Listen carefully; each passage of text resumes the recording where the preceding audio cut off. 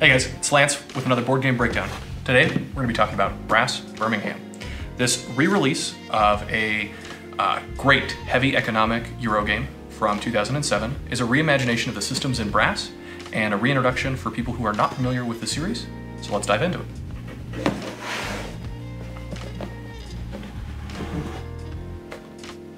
This re-release by Roxley takes the 2007 edition of Brass and polishes it up.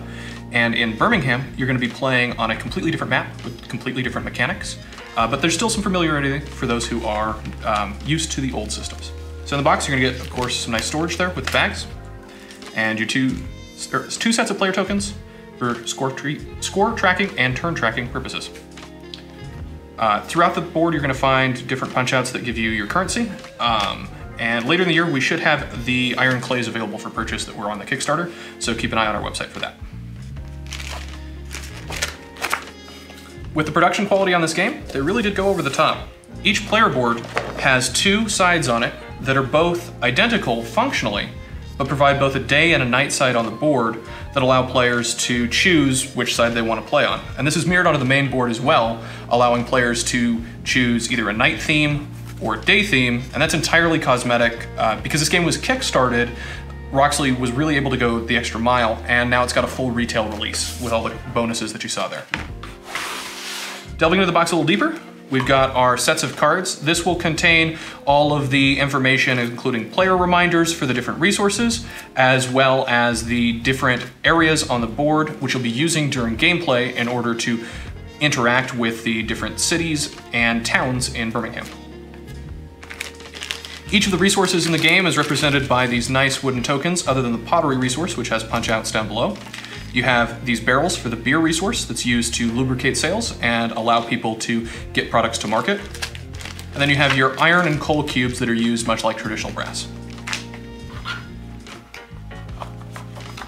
The rulebook features a full summary of all the components included, a bit of fluff about different industrialists that are present in the time period of Brass Birmingham, and these are actual real-life figures. You have a nice board setup that will walk you through how to get the board set up for 2 to 4 players so that you can play Brass over the course of an evening.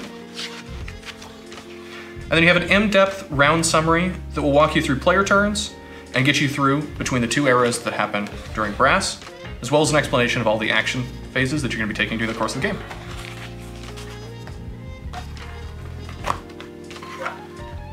Next thing that you'll find in the box is a set of punch-outs that include the different buildings and resource tiles that you'll be using during the course of your Brass game, in addition to the railroads. And each of these is colored for the individual players and matches the player boards that are presented as well. Finally, in the box, you're going to receive a nice full color board matching the player boards that has both a night side and a day side, allowing players to choose whichever side they would like to play on, entirely for cosmetic purposes. Over the course of the game, players will be competing to build out industry across the map, gain resources of both coal and iron, which are priced in a market based on the supply that's provided by players and the demand of what's used by players. Over the first 6 turns, players will be building canal networks in between the different areas, scoring victory points based on how they are able to hook those up to the different areas where goods can be sold throughout the map. And this is randomized each time to help prevent the game from being too written or too easy to solve. Then, over the last couple of turns, players will have to turn from using the canal systems, which will become obsolete as rail is introduced, allowing different areas that were harder to access on the map to become easier to access, and other areas that were easy to access on the map a little bit more difficult. Gameplay should take about 2 hours to 2.5 hours on your first playthrough, and then we'll streamline from there.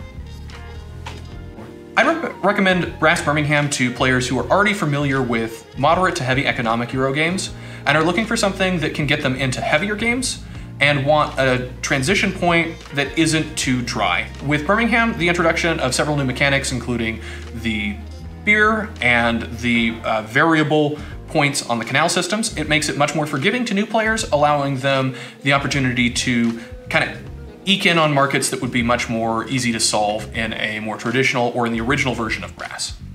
Thanks again for watching, guys. This has been Lance with the Board Game Breakdown.